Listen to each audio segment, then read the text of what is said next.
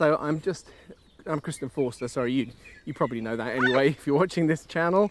This is Crumbs Under the Table, which is me walking and talking with my dogs and saying hello to a couple of swans. Oh, Banjo's causing some trouble there. They don't like you, Banjo. They really don't.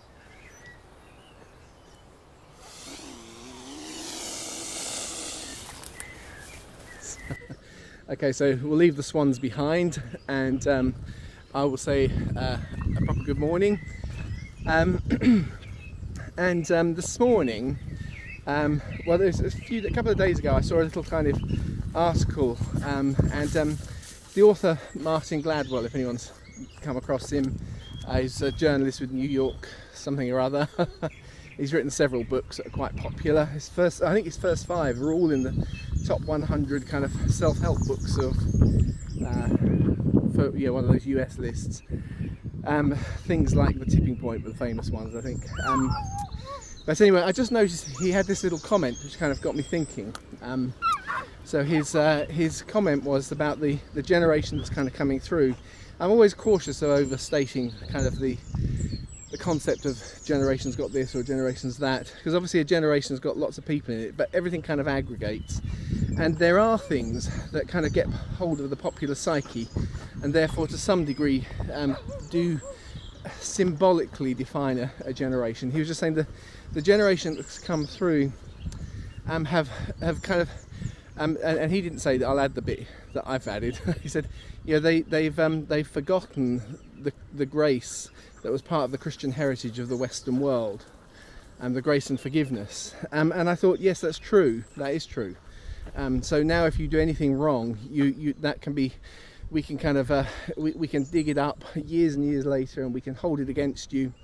And nobody is allowed to grow in their views or opinions and so on. You're all just, and well, actually you're always locked into whatever the time or the moment was when you most clumsily expressed a view or an opinion. And that does seem to be part of the truth.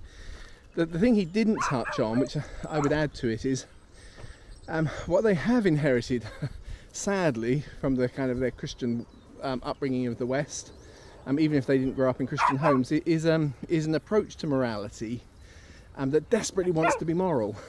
So they desperately want to be moral, but there's no grace in this, which is not a happy way to live. It's not a kind way to live either, and it doesn't actually respect our humanity. That is the wonderful thing about the gospel, is that God actually demonstrates that he is willing to endorse and uphold our fallen humanity, recognising the truth that it's better to live with ideals than to not live with ideals. But the truth is, we probably won't live up to our own ideals, and we need grace even for ourselves, and he has that for us. So I just thought this morning, that kind of was my prompting thought, just be worth kind of thinking a little bit just about the subject of grace, which is such a fantastic subject, because I do think that so often we misunderstand it, and I think that's been true right the way from the earliest of days. I think is it Philip Yancey wrote that book, which I never read, I have to confess, What's So Amazing About Grace, but I do like the concept of the title, because grace is hard to get your head around, and as a result there's an awful lot that has kind of come out as Christian truth about grace, which I don't think is actually the case. So you know, let me kind of give some examples. I'm probably losing my train of thought now, but you know, we so grace. Well, the word grace, sometimes translated favour, sometimes translated as gift, but it's always there, charis, at the heart of it, in the Greek. And Scripture tells us that God pours that out without measure. So it isn't that grace comes because we repent. We don't repent and therefore deserve grace. Grace has come first, and that mystery, although it's harder to kind of explain in a soundbite, actually is constantly presented as the mystery of the Old Testament. Behold, I'll speak to you a mystery, and then what is the mystery? He doesn't exactly say, but it tells the story of Israel and how just when they're behaving their worst, God seems to act the most powerfully in terms of for them. So So what part of the confusion of grace is that even when we're in our worst place, when grace is committed to us, it's poured out on us without measure. But there is something whereby our response to grace does allow it to have its most powerful effect in us. And so it's not that we don't have anything to do, but grace definitely comes first. And we think about that with forgiveness as well. You know, very often we say there's no forgiveness without repentance. That's another way of pushing it. No forgiveness without repentance. And you sort of know what's true, but equally Jesus says, Father, forgive them because they don't know what they're doing. Those people are not repenting. They're just in their ignorance. There is an appeal made to the Father that actually his grace should provide forgiveness for things we're not repenting for. And that's one of the incredible things, I think, about grace, is there are things I'm not even aware of that somehow he covers me in. And equally things that I am aware of. It's not that there aren't consequences to the bad I do, but actually somehow my relationship with the Lord is not dependent on those things. You know, so David sins terribly. He not only has an affair with Bathsheba, but he then has Bathsheba's husband put into the front line of the battle so that he dies.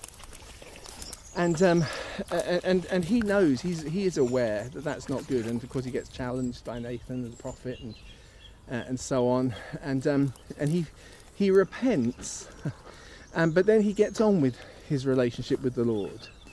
And yes, there are consequences, and the Lord doesn't withhold him and protect him from the consequences. And so sometimes we use that phrase, well, you've got to forgive and forget, but actually that's also not always the case. We forgive, but actually we need to learn as well. And actually there are consequences, and actually you can't somehow remove all the consequences from when someone's behaved badly, because otherwise we say we're getting in the way of grace, because that's not what grace is about. Yeah, now someone's going to ask me, so what is grace all about?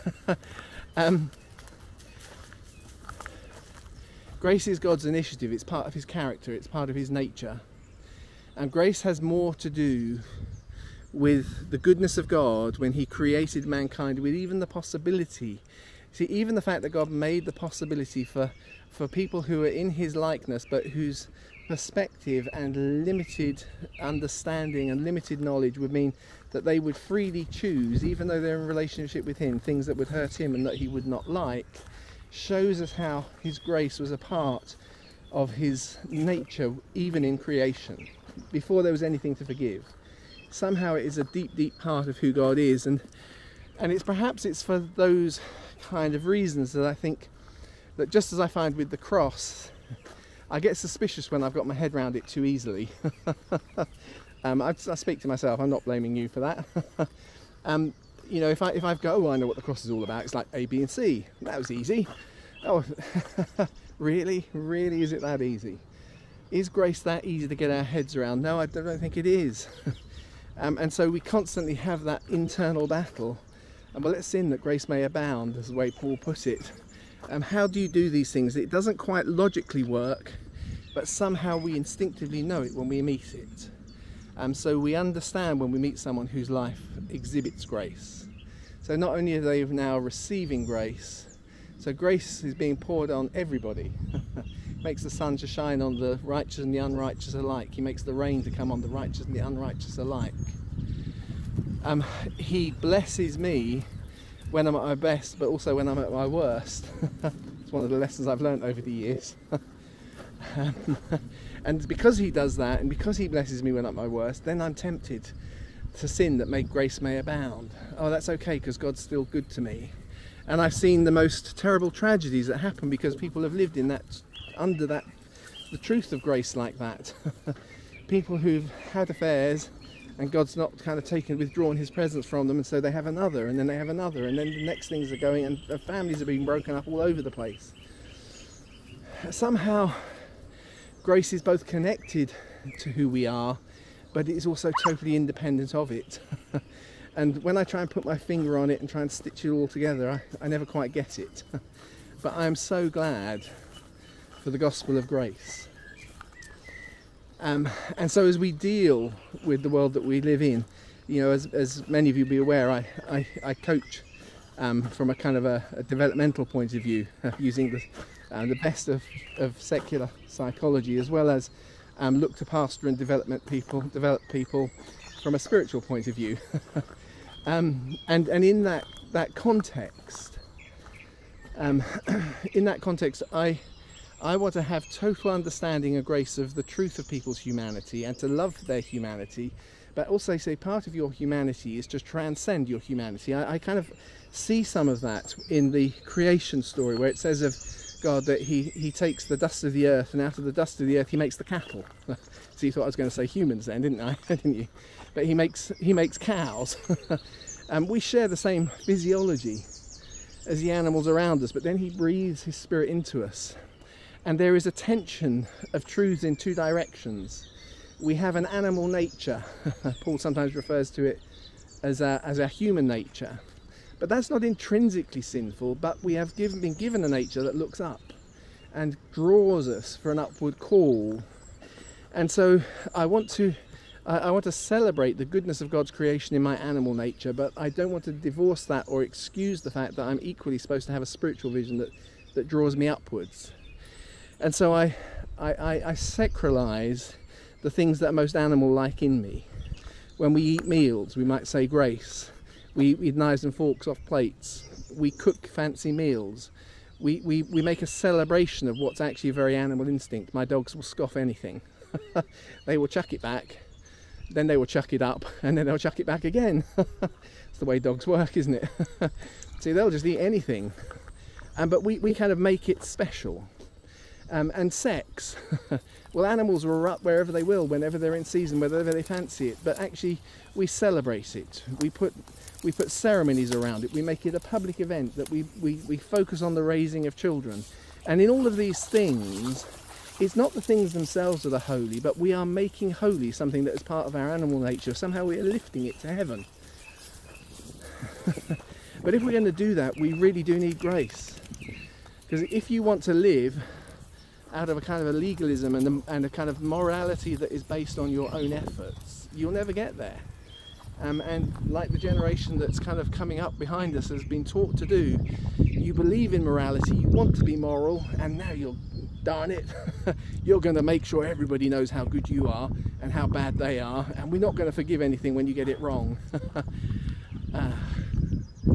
Grace and truth are realised in Jesus Christ. Amen. That's probably my prayer for the day. So maybe I won't say too much else at this stage. So it's been good to be with you again this morning. If I've shadowed, I was thinking of that quote from Shakespeare, isn't it? If you shadows, we have offended. Yeah, I'm really sorry about that. I don't always get things right, but that's the wonderful thing about grace. It's the wonderful thing about grace. Well, that's all I've got to say today. So I'll see you next time then. Bye.